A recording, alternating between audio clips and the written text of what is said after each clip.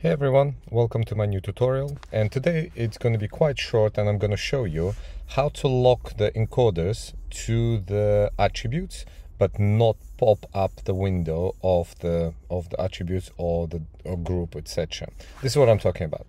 So if you have all your windows closed, and every time you want to, let's say, open a group, if you press group, the group window open. If you want to then select a group and you want to change the position, when you press position button, the position window opens.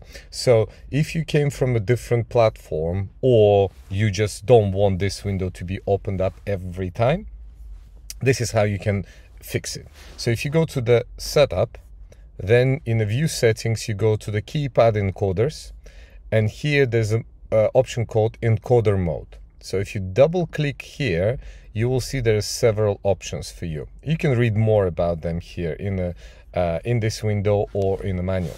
But the one that you need is called maintain hard keys. And this is how it's going to work. So now, if I close all these windows, okay, and now I press group, the group button will open. Fine. However, now if I want to control position, I press position, but the position window will not open. So you can work with the position, but there's no position window. So if you press color, there's no color window. Beam, there's no beam window. So this is quite useful. However, you may ask the question, then how would I open the window if I do really want them at least sometimes? In that case, all you have to do is you have to hold shift or press shift before you press the attribute. So if you press shift and then position, you will be able to see that position window has opened. So the other option, just for you to know in case you are not aware of.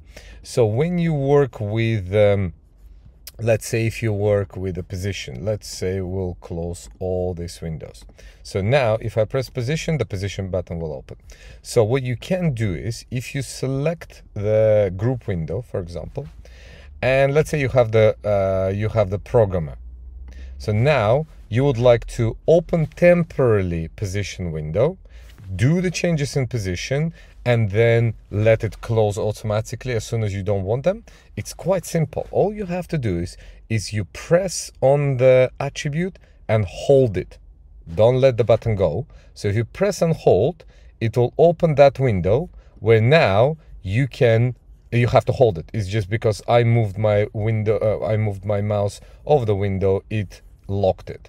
But as soon as you do the changes, it kicks you out of this window. So the window goes off and then you can continue working as you were. Again, if you press and hold attribute, you will be able to do the changes, and while you're holding the button, the window will be open and attribute controls are going to be there.